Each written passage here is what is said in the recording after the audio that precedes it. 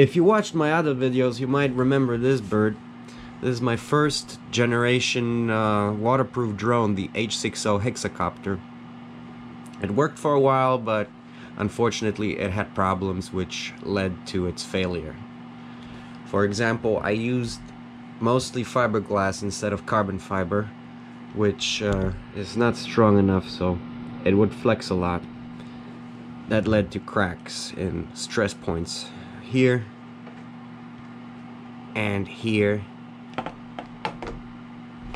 Also, the canopy was attached with a bunch of bolts, and I used a grease gasket. That was also not the best way to seal up this compartment, and I would get water in there. The battery, even though I did my best to waterproof it, I used liquid rubber right here, and then dielectric grease on the connectors. Same on this one.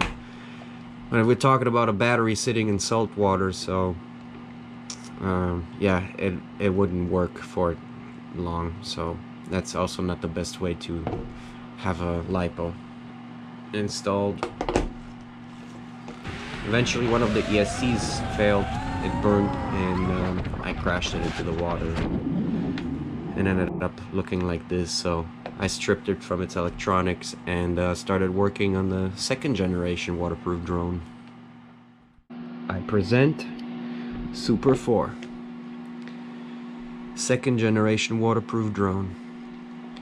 Now the design is based loosely on the Russian Jaeger Cherno Alpha from the movie Pacific Rim, and this allowed me to move all the guts, all the electronics up here in a nice tight package, so I have room here for a battery, which is enclosed inside.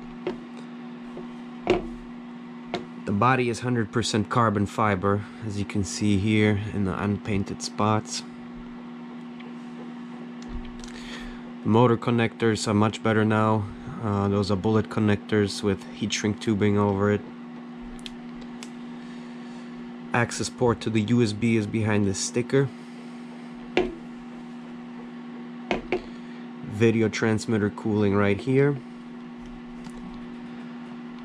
The radio antennae are much better spaced now. This allows me to have full control even if I land upside down in the water.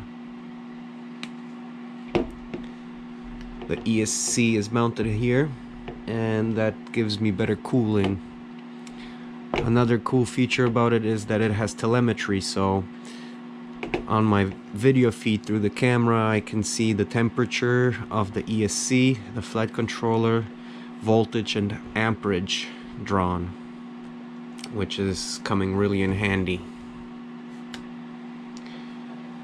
So to get to the battery I have to undo those 4 thumb screws.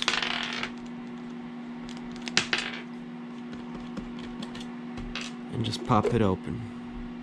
There you go. There's a foam rubber gasket here. It's very tight in there.